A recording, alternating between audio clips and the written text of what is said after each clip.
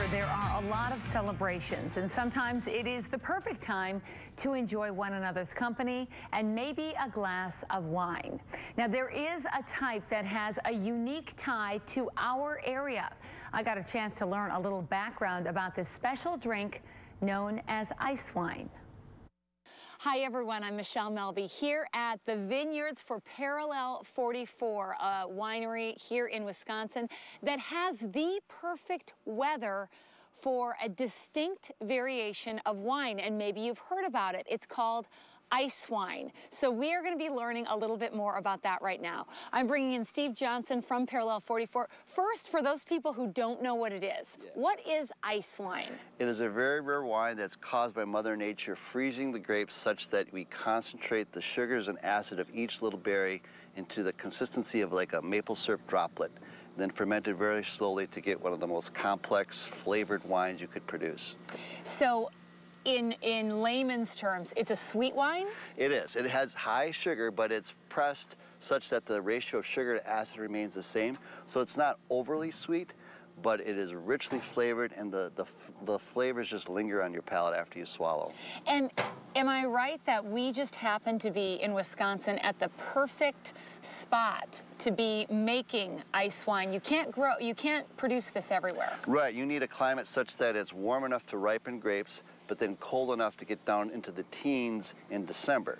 So rarely in the wine world does it get that cold, especially on the West Coast or in Europe. But in Wisconsin, as we all know, it gets super cold relatively quick in winter. So it's the perfect climate for ice wine. We walked through the rows and rows on site where the grapes for wine grow and talked a little more about ice wine in general. Either you love it or you don't care for it at all because it's a very sweet wine. But we have people calling in advance waiting for the release of it. So there are certain people who just can't get enough of it. Then Steve took me inside to the tasting room to try it for myself. Ice wine is expensive, about $50 for a half bottle. It comes in these skinny versions of the real thing. Cheers. All right, let's try this. So you just it is sweet. I liked it, and I tried it a few times. Because everybody described it as so sweet, I was expecting it almost even sweeter than that.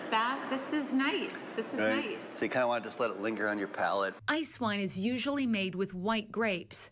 Its alcohol content is about 11%. Flavors of pear and brown sugar.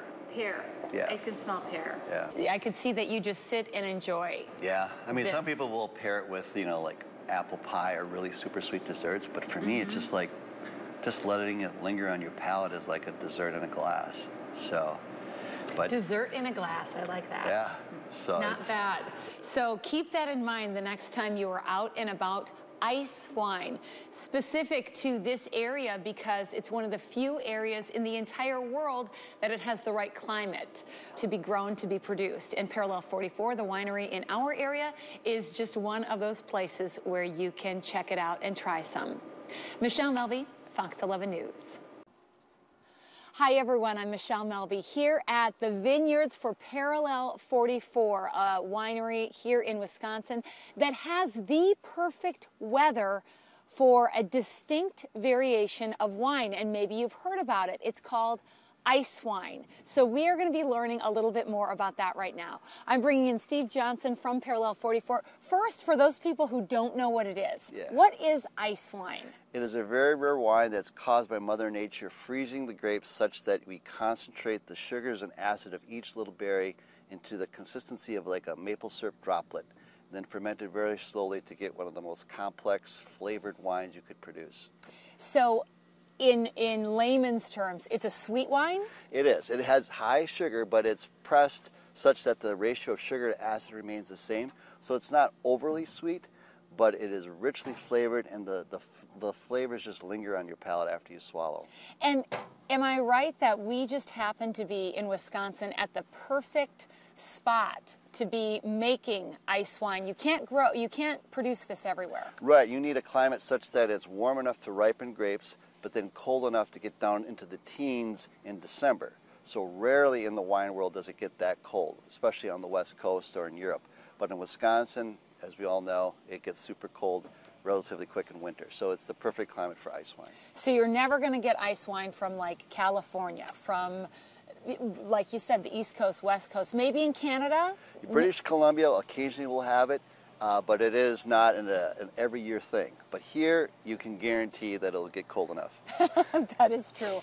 How often do you guys produce it here? It's sort of an every other year proposition. We could do it every year, but it's a little bit difficult on the vines because they don't get to harden off or get ready for winter when they're hanging on to the clusters of grapes into December. So when do you pick the grapes for ice wine? Usually we want to have several days where it gets to 17 degrees Fahrenheit or colder. And by that point, the water content has frozen as ice crystals and then it is pressed out of the berries, so we're left with kind of like the juice of the grape without much water content. So it's Mother Nature's way of basically concentrating the essence of each of the berries in the cluster. So if you're waiting for that 17-degree temperature mark, that's like into December, probably, it is, right? and there's been many times where we will start the harvest and then all of a sudden we'll get a warm spike after the first day of the harvest and we have to wait for it to get down to 17. So one year we had to finish the harvest in early January with wind chill temperatures of 10 below zero. Oh, how fun is it picking grapes when it's that cold? It's almost comical. We usually have like children's sleds positioned under the vine. We open the nets and a lot of the grapes will just cascade into the sled and you try to capture them before they get into the snow. But literally you're often standing knee deep in snow, 0 degree, wind chill temperatures with your fingers trying to capture the grapes. So it's difficult. Yes. We have a lot of volunteers during the harvest season, but for the ice wine harvest, it's usually just a handful of people. But they love that process too, and it's a great tradition. All right. What do you think of, the fact that we're able to produce something like that, a little specialty wine, so to speak, here in our area? I mean, that's really the goal of every wine region, to have something distinctive that other regions can't do. And ice wine is something that we're always going to be able to excel at. So while it may be difficult and a lot of work, it really does stand out in the wine world as a distinct wine that people crave. This isn't just fruit wine country, that this is actually authentic wine country, and it's going to take probably a couple generations for it to happen, but the key components are here. Yeah? What are the key components? Well, we actually have our own appellation now, which is the American Viticultural Area, which is the same designation Napa or Sonoma has. So the federal government says you need to have at least certain qualities to your soil, topography, and climate that make that wine distinctive because of where it's grown. So ours is the Wisconsin Ledge, which was really from Napa County all the way along the lakeshore to just north of Milwaukee. So to say, 15 years ago, Wisconsin had to have its own official wine appellation, people would have laughed and said, "You've been drinking too much beer, Steve. This is not wine country," but it is official as any other wine region in the nation now. Nice. How long have you been making ice wine here? I think our first vintage was back about 10 years ago. So we don't do it every year because in theory it's hard on the vines because they don't really go into dormancy like they need to when they're hanging onto their clusters. So if you don't pick them until December, they can't really acclimate to the weather like you want to. Plus it's physically demanding to pick grapes when it's that cold. So it's partly for convenience, but partly because I think it's hard on the vines to do it every year. Okay, got it. How popular is it? It is popular. It is an expensive wine. It's $55 for a half bottle, which is not as much as, say, Canadian ice wine, which is like $100 for a half bottle. But I would say either you love it or you don't care for it at all because it's a very sweet wine. But we have people calling in advance waiting for the release of it. So there are certain people who just can't get enough of it. So how big is this area, right? This is where your main... Yeah, so we have 8 acres here, and then we have 4 acres up just north of Sturgeon Bay, and then I contract with 8 growers across the state, from Door County down to Port Washington, and then 3 on the southwest side of the state. So we need about 160 tons of grapes every year to meet the demand of production. So I think we produce more Wisconsin-grown wine than any other winery. Wow. I'm trying to encourage other wineries to invest in the time and energy of a vineyard, because in the end, I think people are more and more wanting to taste what this area can produce. You know, you can go to Festival Foods and get a bottle of Cabernet at a price point that I can't compete with, or at a quality that's as high, because the wine is best where it's grown. Mm-hmm. So, rather than us trying to be like another region, I just figured let's just do what we do best, and that's going to be white wine, sparkling wine, rosé, ice wine. And if enough of us do this for a long enough period of time, people in other parts of the country will be asking for ice wine from Wisconsin. It's a wine that usually doesn't last that long upon release. We still have enough for maybe a 6-month period, but then there will be a period where there won't be ice wine. So okay. Knowing that you don't get it every year, I guess it makes it a little bit more special for people. Sure, I could see that. Yeah. And it's the same type of grapes. It's just that you pick them later. Yeah, generally it's a white grape, so the actual ice wine that we pick is generally up on the hill there. It's called the St. Pepin grape. Okay. We'll have to taste them. Have you ever had any? No. Yeah, it is the most richly flavored wine you could ever taste. But generally you want grapes that have thicker skins so that they can endure that freezing thaw cycle. So if they were too thin of skinned grapes, they would just shrivel up into pure raisins. So they have to have some physical integrity to withstand that freeze-thaw cycle. So the white varietal called St. Pepin is probably the best one to use for here. Okay. The key to enjoying ice wine is to serve it like at between 40 and 45 degrees. Some people like to pair it with desserts, but I think it's kind of a dessert in a glass. So it has a little bit thicker consistency, but it's extremely aromatic. So I need to smell it? So what do you smell? There's no right or wrong answer. I smell sweet grapes. Yeah. I smell sweet grapes. Yeah, so on our descriptions we say flavors of pear and brown sugar. Pear. Yeah. I can smell pear. Yeah. Okay, here we go. I need to cheers you. Cheers. All right, let's try this. So you just Oh, it is sweet. But at the end, do you get a little bit of the tartness, the acidity? A little bit of the tart, and that brown sugar comes through a little bit. Yep. I feel like I'm such a connoisseur here.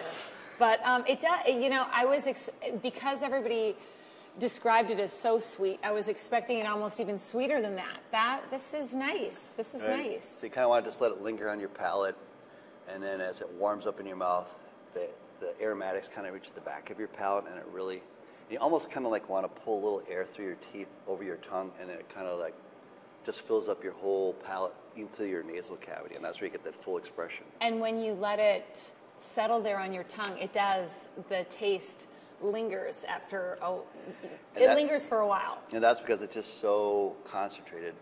It gets a little geeky chemistry-wise, but like a typical grape, when you press it, it's about 21% sugar. When we press this, because we press the water out, it's about 40% sugar. So the fermentation is very difficult. The yeast don't want to replicate when it's like in syrup, and it can't do what it wants to do. So it takes like 3 months to ferment.